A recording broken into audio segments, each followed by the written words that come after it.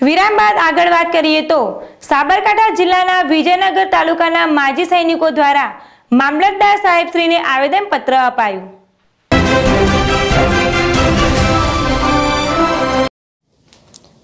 સાબરકાંઠા જિલ્લાના વિજયનગર તાલુકાના આજરોજ વિજયનગર તાલુકાના માજી સૈનિકો દ્વારા મોટી સંખ્યામાં ઉપસ્થિત રહીને વિજયનગર મામલતદાર સાહેબશ્રીને આવેદનપત્ર ખેતી માટે પડતર પ્રશ્ન તેમજ 2 ગુંઠા રહેઠાણ માટે જમીન ફાળવવામાં મામલતદાર સાહેબશ્રીને આવેદનપત્ર આપ્યું। ભારત દેશની રક્ષા કાજે રાત દિવસ સરહદ ઉપર વિકટ પરિસ્થિતિમાં ખડે પગે ફરજ બજાવતા સૈનિકોને નિવૃત્ત થયા બાદ તેઓ પોતાના પરિવાર સાથે સન્માનભેર જીવન જીવી શકે તેના માટે તેઓને ખેતી માટે સરકારી પડતર 16 એકર એટલે કે જમીન ફાળવવાની સરકારશ્રી દ્વારા જોગવાઈ કરવામાં આવેલ છે।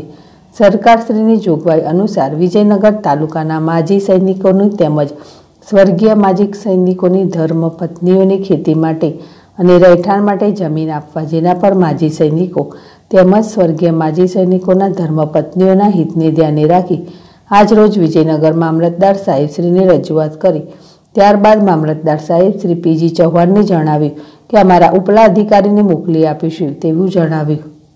લલિત ડામોર ZSTV વિજયનગર।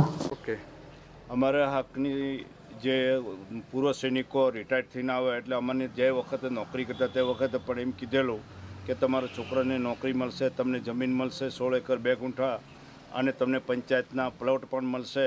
બધો જ અમને કીધું। 1971ના યુદ્ધમાં હું હતો ત્યારે મારે મરી જવાનો મેં વિચાર કર્યો, પણ છતાંય સરકારની જે જમીન આપવાની વાત થઈ 16 એકર 2 ગુંઠા એટલે મેં એ જમીનના લીધે એના લોલીપોપના લીધે મેં મરવાનું મોડી વાળ્યું ને હું આજ સુધી જીવું છું। અને અમારા સૈનિકો જેટલા પણ રિટાયર થયા છે એમને આજ સુધી જમીન સરકારે આપી નથી। સરકારે જાહેર જરૂર કરી દીધું, ડિક્શનરી જરૂર છાપી દીધી, પણ જમીન કોઈ સૈનિકને આપવામાં આવી નથી। અમારી સૈનિકોની સીટો હતી જે 10% રાખેલી, એ સીટોમાં પણ અત્યારે નોકરી કોઈ અપાતું નથી। તેવું અમારા સૈનિકો સાથે બહુ જ અન્યાય થઈ રહ્યો છે। માટે અમે સરકાર સામે અત્યારે જજુમમાં છે। અમે અમારું યુનિટી બની છે। હું બચુબી બરંડા, હું પૂર્વ સૈનિકોનો પ્રમુખ વિજયનગર તાલુકાનો ચૂંટાયો છું। અને આપને આજે જે મામલતદારને આવેદનપત્ર આપવામાં આવ્યું છે એ મામલતદારને આવેદનપત્રમાં શું ઉલ્લેખ કર્યો છે તમને? અમે ઉલ્લેખ એ કર્યો છે કે અમને સરકારી જમીન જ્યાં પણ હોય અને જેવી પણ હોય તો અમને જમીન એલોટમેન્ટ કરો, issue four grant of land.